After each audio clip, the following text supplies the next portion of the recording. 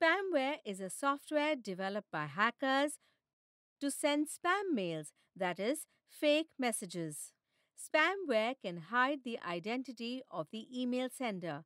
Spamware is mainly used to steal the contacts of large number of email users and to send fake messages to them using fake identity for the sender.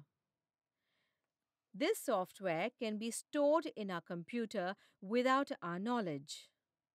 Sometimes, when we are using our email, that time we may get an email which contains attractive advertisement or online game or some members registration forms. If we click on this, the spamware software is stored in the computer without our knowledge. All the information in our email account is stolen and it is stored in the hacker's computer. Security against spamware. 1. Do not click on any link in an email sent by unknown person. 2. Do not click on any animated advertisement which pops online. 3. Do not click on any online games. 4.